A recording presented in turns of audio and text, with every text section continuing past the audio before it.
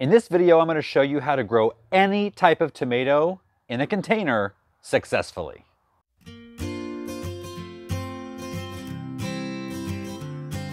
Hey, I'm Brian with Next Level Gardening. If you're looking to join an online garden community that offers tips, tricks, and support, you're in the right place. Get started now by clicking subscribe and hit the bell so you never miss anything. Now let's get growing. Whether you have a patio, a balcony, maybe even an in-ground garden, raised bed gardens, or an acre, you still might want some more room. Don't we all want more room? And it's easy to tuck containers here and there. But if you've ever tried growing tomatoes in containers, you might have had some problems. Now, I did a video a couple of days ago on growing vegetables in containers, growing any vegetable in a container. If you didn't see that, I'll link it down below. But there are a few things that keep tomatoes in kind of a separate league of their own. And there's a few things we need to know to grow tomatoes in containers successfully.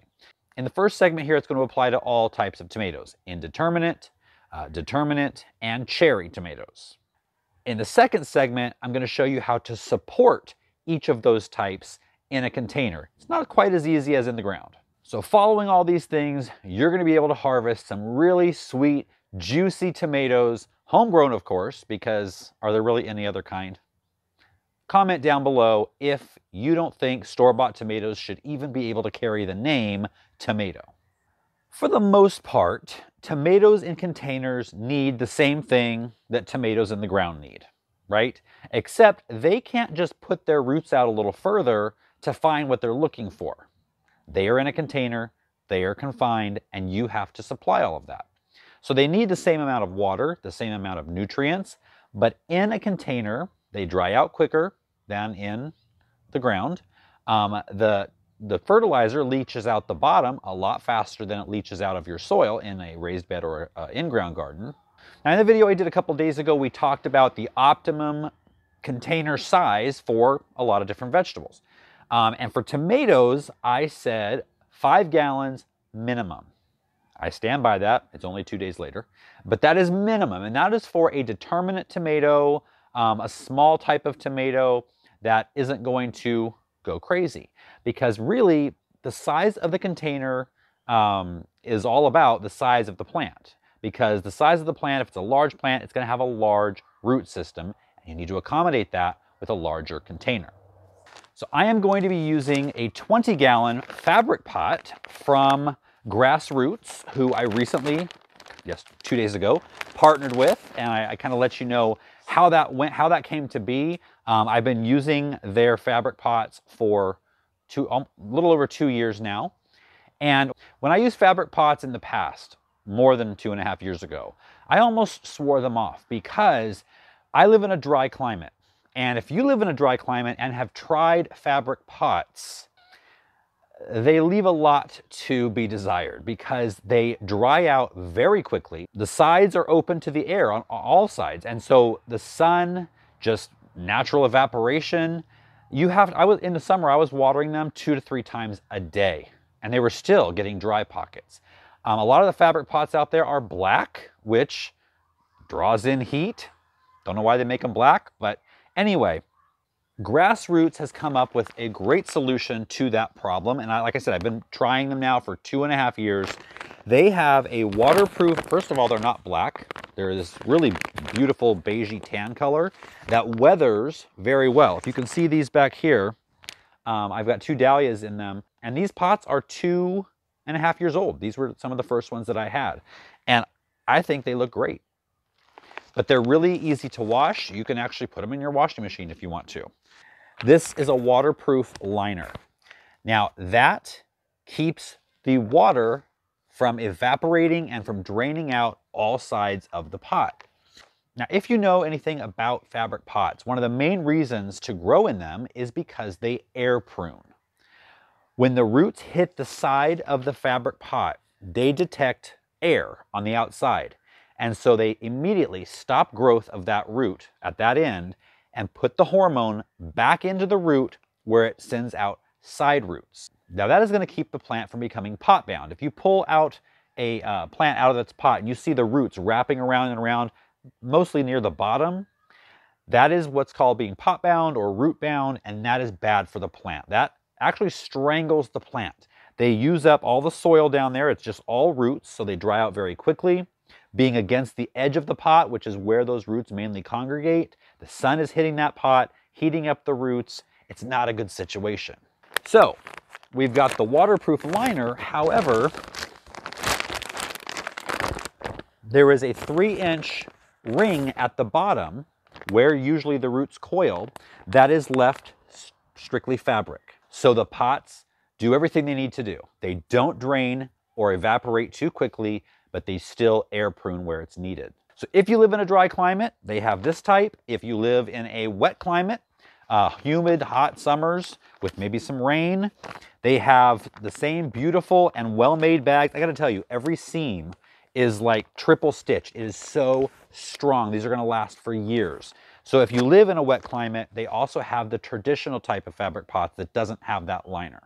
So this is gonna be great for tomatoes because when you grow a tomato in a container, you don't want it to dry out, especially wet, dry, wet, dry. That causes a few problems. Number one, it causes your tomatoes to crack. If you've ever had tomatoes or seen tomatoes that have this cracking on them, that is from inconsistent watering. When a tomato dries out, the tomato kind of shrinks up a little bit, not like a sun-dried tomato, but it shrinks, and then when you water it, it sucks up all the water it can, and just like a human who grows too fast and gets stretch marks, tomatoes get cracks. The skin can't hold all of that water and that expansion, and they crack. Now you can still eat the tomato, just cut those cracks away because mold and dirt and stuff gets in there.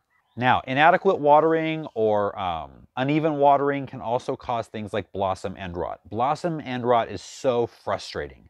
If you've grown tomatoes and you're excited to see them start ripening, and then all of a sudden at the bottom, they get this brownish black mushy spot, that is blossom end rot.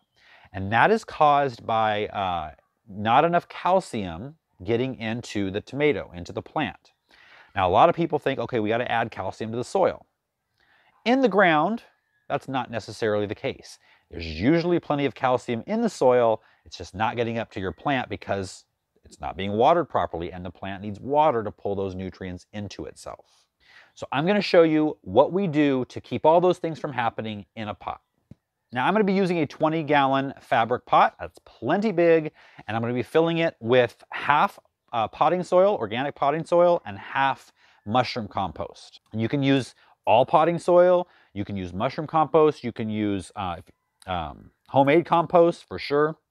If you're using straight compost, you want to mix perlite or something into it to give it better drainage. What you don't want to use is garden soil. Garden soil is too heavy. It will compact the roots. It's going to starve the roots of oxygen. You don't want to use that in a pot. But we're not going to fill this pot up all the way. We're going to fill it up 1/3 of the way with whatever medium you're going to be using. And if you've seen my tomato seed starting videos, you know I do it the same way in a red Solo cup. I fill it 1/3 of the way and put the seed in, and then I let the plant start to grow. As the plant grows, I fill more soil into the cup, because the great thing about tomatoes is they're one of the only plants that do this, at least crop type plants. They grow roots all along their stem. Wherever their stem touches the soil, they put down roots. So as it grows up through this pot and you're putting more soil in, it's now adding more roots. So this entire cup is filled with roots. Let's take a look at it. Got a great root system all the way through. So once we have the soil in here 1/3 of the way, then we're going to put in some nutrients just as an insurance policy. The first thing we're going to put in is a source of calcium. Now I use gypsum. It's actually very inexpensive to use, and it gives the soil the calcium that it needs. Now in the ground, I don't do this because I know in the ground there's plenty of calcium, unless you have a very rare type of soil, but that's unlikely. But in a pot, I just like to put that in there just for some insurance. Tomatoes also require magnesium for good fruiting. Now in the soil, most likely you've got plenty of magnesium in your garden soil, but in a pot, we don't know. So just as an insurance policy, we're going to add some Epsom salts. This is the only time that you will see me using Epsom salts in the garden. I know that Epsom salts are the be-all miracle cure for just about everything if you look on Pinterest and some other websites, but I'm telling you, Epsom salts can cause more harm than good. I did a whole video on this. I'll put a link down below. So I'm going to put in both of these, gypsum and the Epsom salts, about 1/2 cup to a huge pot like this. If it's a smaller pot, just a handful of each. Now I also want to get the tomatoes started off with some NPK, some nitrogen, some phosphorus, and potassium. And so I use, of course, you can use any organic fertilizer. I use Neptune's Harvest, crab and lobster, and kelp meal. Now I've mixed it all in one here. It comes in 2 different things. I mix it in one just so I don't have to lug buckets everywhere. But I'm going to put 2 handfuls in of this. So 1 handful of crab and lobster, 1 handful of kelp meal. The crab and lobster is great because it's literally ground up crab shells. And so they're in different sizes. There's tiny little particles, and then there's actually chunks that you can, see a piece of shell. And that makes it all break down at different speeds. So this is a immediate release and a slow release. And now it's time to plant our tomato. And we're going to plant it, dig a hole in the 3rd full potting soil. And we're going to put it in here, just about to the level that it was growing at. And we're going to just let it sit for a week or so. Even a few days is fine, just to kind of start to get established in here. And then in a week or so, I'm going to start filling in more compost, more potting soil around this tomato, and keep filling it in as it grows. Now you can pull off the leaves that will be under the soil, but you don't have to do that. Always leave about that many, let me pull this off. Always leave about that many leaves above the soil. You still need it to photosynthesize even as it's building its root system. So you can keep filling that up over the coming weeks as it grows until it's about 2 inches below the top of the pot. And then you can stop. That leaves room for water and fertilizer and things like that. Keep it well watered. Like we said, tomatoes need consistent water. The soil really does need to stay consistently moist, not super wet. And don't overwater it. Use your finger. Put your finger in the soil every few days, about 2 inches deep. If you feel moisture, don't water it. If you don't, water it. Looks can be deceiving. Just because the top of the soil looks dry, usually that's not the case underneath. Make sure your container is in full sun. That means it receives at least 6 hours of direct sunlight every single day. In the summer, if you have a really hot summer, tomatoes, once the temperatures get into the upper 80s, and above, they start to drop their blossoms, which means no fruit for however long it takes that heat to be done with. So you can help with that by throwing over some 35% shade cloth. Just throw it over your plants in the middle of the day just to protect them from some of that heat. Now, in terms of fertilizing throughout the season, you can use an organic liquid fertilizer. I use Neptune's Harvest tomato and veg formula. And you can use it full strength, as the bottle says, every other week, or you can use it half strength every week. The reason I do it half strength every week is just in case the watering between the two leaches it out of the soil, I replenish it. All right, I'm going to walk you through as if this were 3 different types of tomatoes, because each type of tomato, indeterminate, determinate, and cherry, are all going to be supported differently. So let's start with a determinate plant. That's a plant that grows about 4 feet tall, like a Roma, produces all of its fruit, and then it's done. For that, you can use a tomato cage from the garden center. Make sure you get a strong one though, because a lot of them fall apart before you even get them home. So what we're going to do is we're going to put it upside down though. We're not going to stick the points into the pot. We're going to put the circle in the pot. And then kind of twist it, nestle it down in there a little bit. And then I'm going to take a zip tie and lash the tops together. Pull it really tight. That is going to be enough support for your determinate tomato plant. You can then tie it to the different rings on here just to support it further, or just let train the branches to kind of grow out the sides. That's all it needs. Now, if this is a cherry tomato, we're going to start the same way. Now we're going to put this right over this one. The 4 ends go down through that ring. And then we're going to use zip ties to lash this together. About 3 all the way around.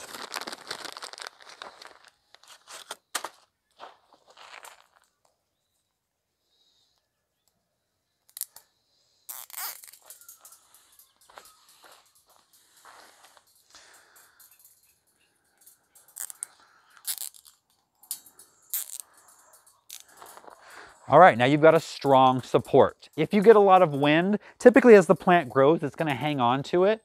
But you might put a stake down the middle and just kind of hook this to that if you get a lot of wind. Otherwise, it's going to be pretty good. Now, what if it is an indeterminate? Indeterminates grow and grow and grow until the cold weather comes to kill them. So depending on your weather, you could get a really long season. Now, as you know, if you've seen any of my tomato videos, I single stem my indeterminate tomatoes. I grow them up a string. That just means that we take out all of the side branches. So when the stem is growing up, you'll have a leaf coming out this way, and then there'll be a little growth right there in that little armpit or that bend. I take out all of those all the way up the stem all season long because those take a lot of the plant's energy and don't produce very many, if any, tomatoes. So here's the way to do that. You're going to get 4 stakes. Now these can be tree branches. These are eucalyptus.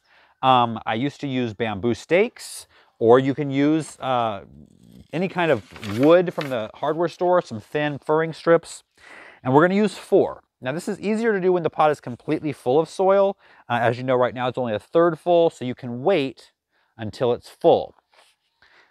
But right now, just for show, we're going to put these 4 in.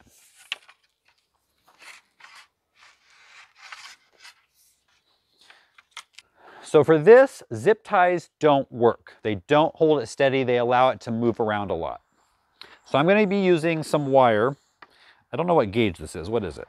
This is 16 gauge wire. I'm just going to cut off a little bit.